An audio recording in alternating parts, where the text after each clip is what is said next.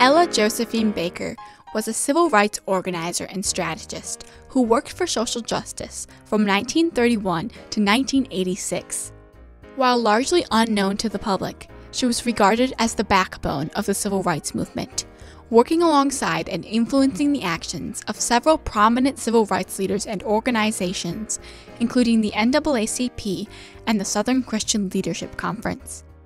She founded and guided the Student Nonviolent Coordinating Committee, which was organized and firmly based on her grassroots leadership philosophy, and became one of the most effective groups of the modern civil rights movement. Ms. Baker's legacy is a generation of activists who used her leadership methods to continue working for civil rights.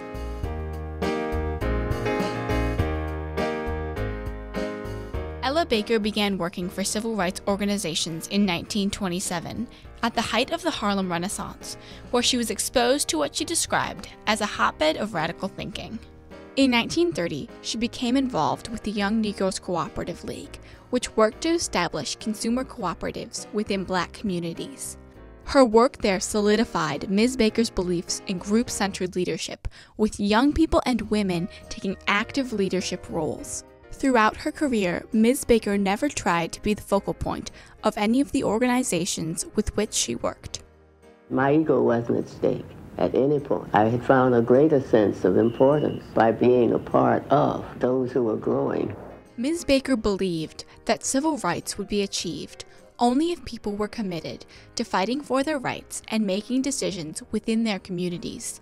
She believed that the civil rights movement required the long-term commitment of entire communities who worked tirelessly to create real change in the world.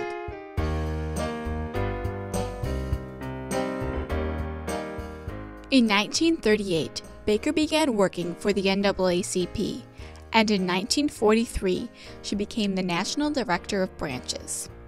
The main goal of the NAACP was to expand the organization across the country in order to advocate for civil rights legislation in favor of desegregation. Ms. Baker stepped down as the national director in 1946 because she wanted to focus on community organizing that went beyond legal actions. Her reputation continued to grow as an organizer and activist around the country. She remained involved with the New York branch of the association and became its president in 1952. After the Montgomery bus boycott in 1957, she worked with Bayard Rustin and Stanley Levinson as part of the civil rights group In Friendship to form the Southern Christian Leadership Conference, SCLC, with the goal of creating an organizing base for Dr. Martin Luther King Jr. Ms. Baker moved to Atlanta to become the executive director of SCLC, their first employee. Her work behind the scenes allowed Dr. King to move from one place to the next, mobilizing people through mass meetings. Ms. Baker's idea of leadership, however, caused conflict between her and the organization's leaders, African American ministers who believed in a top-down approach to organizing. Ms. Baker also disagreed with SCLC's focus on highly publicized events at the expense of developing long-lasting, community-based organizations. She felt that no lasting change would be achieved through demonstrations alone. While demonstrations did lead to important legislative changes, the sustained commitment of citizens was required to ensure that what the law provided for actually happened. In 1960, starting in Greensboro, North Carolina, Black college students began nonviolent sit-in protests at white-only lunch counters. Students participated in 13 southern states and in over 80 cities. Because the sit-ins were not coordinated by a larger organization, the publicity they gained led SCLC to consider adding a student branch. Because of Ms. Baker's connections throughout the movement, she was directed by Dr. King to help add the students to his organization. However, she believed that the students should decide their role in the civil rights movement themselves, rather than be controlled by the SCLC leaders.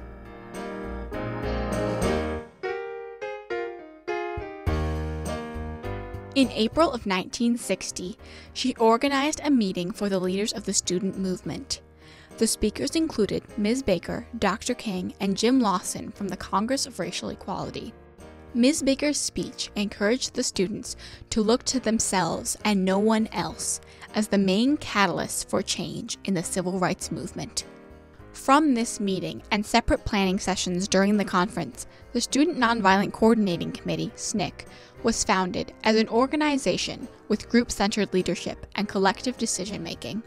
Unlike leader-centered groups like SCLC, SNCC did not revolve around one well-known figure. Instead, members worked together to organize, seeing themselves as catalysts in building local movements. Ms. Baker soon left SCLC to focus full-time on SNCC, where she supported the students by helping them build the skills they needed to organize effectively and train local leaders. Ms. Baker never saw herself as the leader. She always cautioned us that we were not the leaders. We were the grassroots, the organizers who were developing leadership that could withstand even our guests.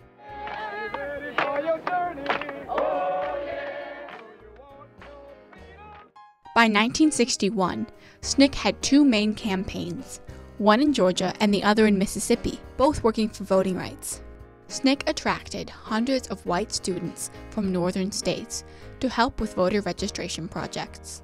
SNCC also helped to develop the Mississippi Freedom Democratic Party in 1964 as part of their voter registration project in Mississippi. As the adult advisor until 1964, Ms. Baker encouraged SNCC to develop community groups that would help to organize protests and campaigns. I think it's fair to say that without her leadership and her style of leadership, we would not have been the organization that we turned out to be. She guided their decision-making and worked to keep the nonviolent focus of the organization. SNCC worked to ensure the passage of the Voting Rights Act of 1965 and continued to support communities during its implementation.